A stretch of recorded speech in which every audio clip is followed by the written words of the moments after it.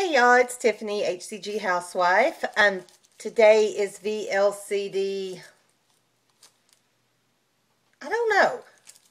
I skipped a few vlogs, so now I'm off of out of habit of knowing my VLCDs. Last Monday was VLCD 1. So I think this is VLCD 9. Oh, I'll fix it in the description. Anyway, I had a big release on Saturday, and I think I did a vlog about that. And since then, it's been very slow going. I actually went up on either Sunday or Monday, and then I went down today. I went down just about a half a pound today, not much. So I mean, I'm still happy with it. I'm very lucky for the half pound I went down, because yesterday, I don't know what happened. I just went crazy and cheated.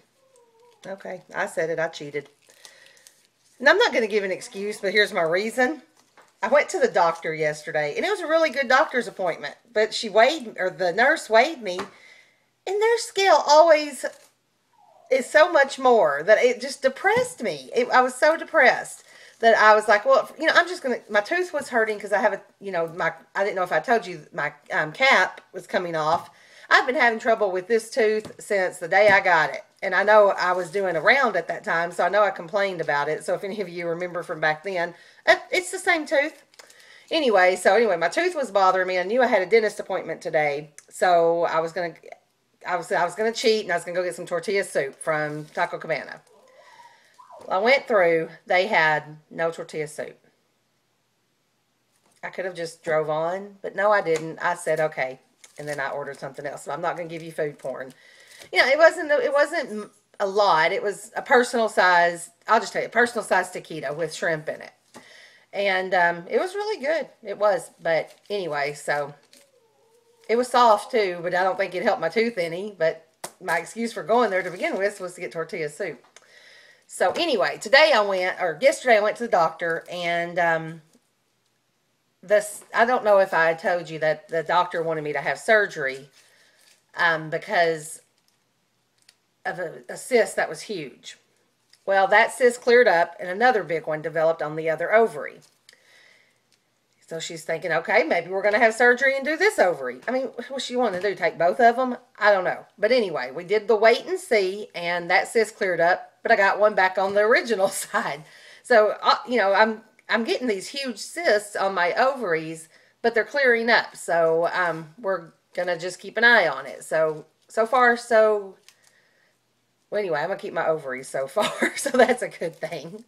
But anyway, they're not working for me in the way I want them to anyway, so I don't care. I just didn't want to have surgery because I've never had surgery before in my life. But anyway, so that was a good doctor's visit. And then today I went to the dentist to check this tooth out.